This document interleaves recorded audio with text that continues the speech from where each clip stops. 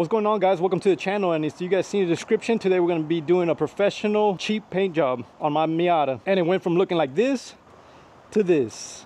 And all I used was rattle can, some Rust-Oleum, and some 2K clear.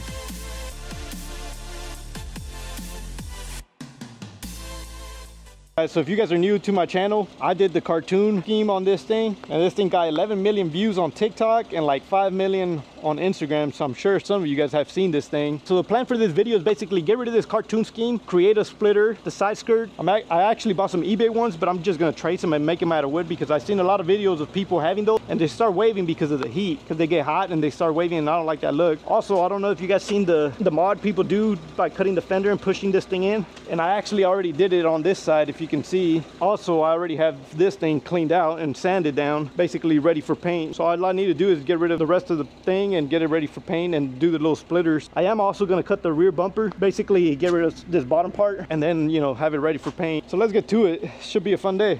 All right, guys, so here's the most important part. If you ever done any paint or any body work, you know that the prep is the most important part. So giving it a good clean and a good sand down so it's nice and smooth is going to play a big role on the quality of the finish after you lay the paint. Another thing to note is that I did not take the time to fill any of the body's imperfection. I'm just going to sand it down and spray it. All right, guys, so there it is, pretty much all sanded down. I just need to hit the hood. Then I'm going to cut the fender just like I did on the other side, get that tucked in, and then start removing the bumpers. So let's finish this thing off.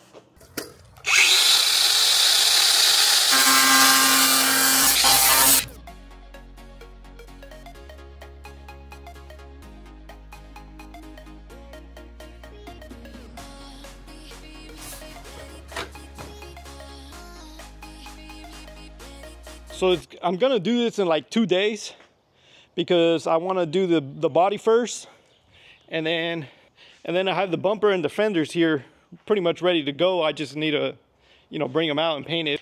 I want to do it outside because I don't want to get all that paint in the shop. You know, I shouldn't do it outside because there's gonna be so much dust and bugs and stuff. But we're gonna try to make it look good because I've done it before and it turns out okay. I think it should be fine. I mean, this is a cheap car, so I'm not going for, you know, high quality.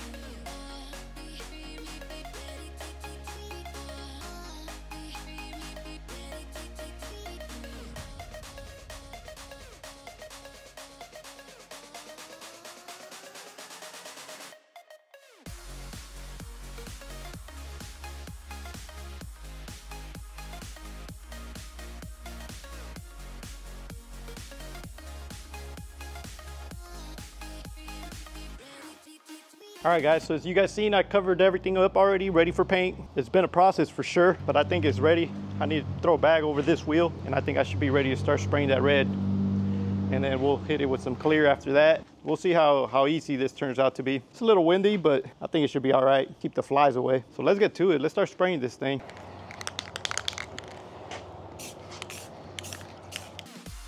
All right, so here comes the fun part, laying the paint. So if you guys have ever used any Rust-Oleum, you will know that Rust-Oleum is pretty forgiving. And me spraying gloss, I was worried that I was gonna get a lot of striping due to the fact that I was spraying some big panels, but I was honestly pretty amazed after giving it a multiple coat. It turned out pretty good.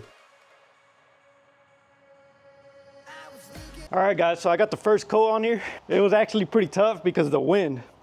I feel like I used more cans than I thought I was gonna use, but honestly, it turned out pretty good. There is a few little, you know, specks of dust that are hitting it, but I don't think it's such a big deal. This hood is looking a little weird just because it's such a big piece, so I'm gonna let it sit for a little bit before I clear it because I want to make sure there's no stripes on it. So I'll probably hit another coat of red to see if I even it out. It's such a big piece and my freaking wrist already hurts from holding that can, but all in all, it's looking pretty good. I think once I hit it with that clear, it's gonna look real good.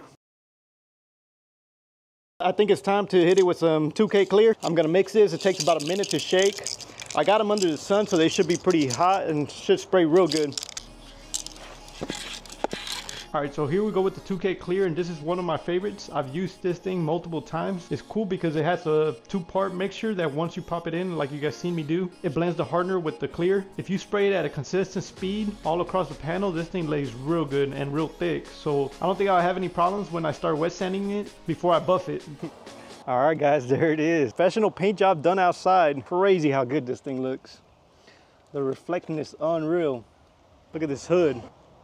This thing's gonna look so good driving down the road. You know, I still got all the other pieces to do, so can't get too excited, but damn, can't wait to put this thing together.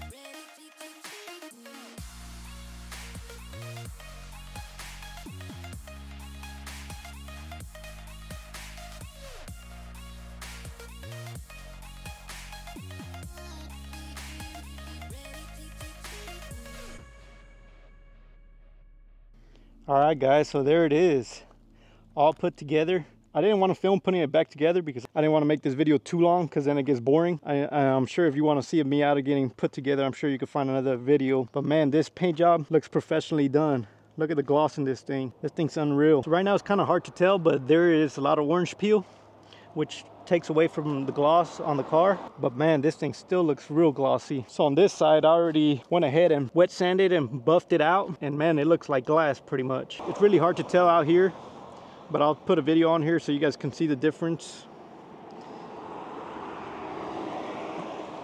So I did say in the video that I was gonna make the splitter and the side skirts, and like I said again, I didn't want to make the video too long, so I'll make a separate video on that for sure. But for now, I just wanted to show off this beauty because the paint looks so professionally done, and it's just rattle cans. It's unbelievable. I'm even amazed. All I'm gonna do now is just basically take my time to wet sand it, get rid of all this little dust particles that got caught in the clear, and smooth it all out. That way it'll be way more glossier than what it already is. Well guys, I hope this video was informative and you guys learned a thing or two. Sometimes you just need to get out there and try new things. I'm not a professional mechanic or an auto body paint guy or whatever, so you know, and I went ahead and tackled this out on my own. You know, I have spray paint little things here and there, but never a full car. And this thing turned out real amazing for what it is. You know, professional $200 paint job. You know, I'm mind blown, so I'm sure if you take your time, you could do the same thing. But stay tuned, because I'm definitely going to make that video of wet sanding the car and buffing it out so it looks like glass. And I'm also going to ceramic coat the thing. That way the paint stays glossy and shiny for a long time. Stay tuned for more, and thanks for watching. Peace.